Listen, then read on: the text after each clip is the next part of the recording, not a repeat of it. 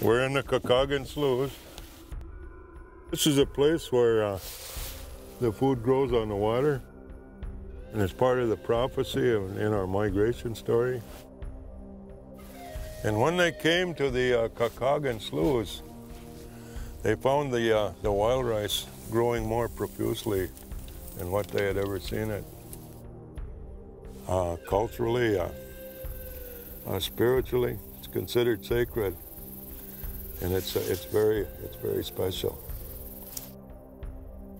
This is the biggest field of wild rice on the entire Great Lakes system.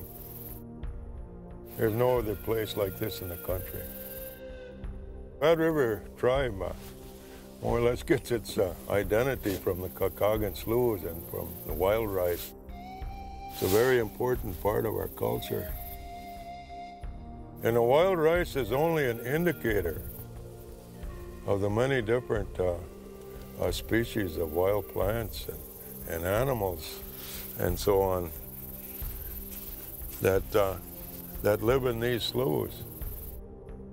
This wild rice would no longer exist, and pretty soon our culture would disappear. We'd no longer have our identity as a people. And so this is a very important part of our way of life.